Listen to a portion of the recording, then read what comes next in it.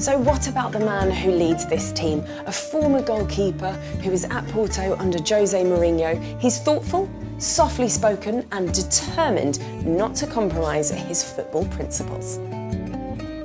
I think one of the things that really, for me, it's important is, okay, the results are important, but the how you achieve your results. The fans must enjoy.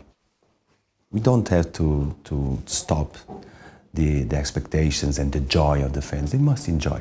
The football is so attractive, but I guess sometimes in the modern game, people will play for the win rather than the style and the football. But from what you're saying, it comes across like you would rather keep the principles of the attractive play and not compromise on that at all. We play to win, but the how you do it, for me, is important.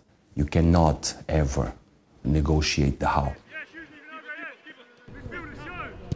What would you have liked to have achieved by the end of this season? I don't even think about it. I just want to compete. We just want to play. We just want to go to every game and compete. This is what we work for, every game. When I was playing, I never pictured myself as a manager. At what point did you think, actually, this is something that I'm good at and I can do? I think I'm not good at it. It's not you. It's we, it's us.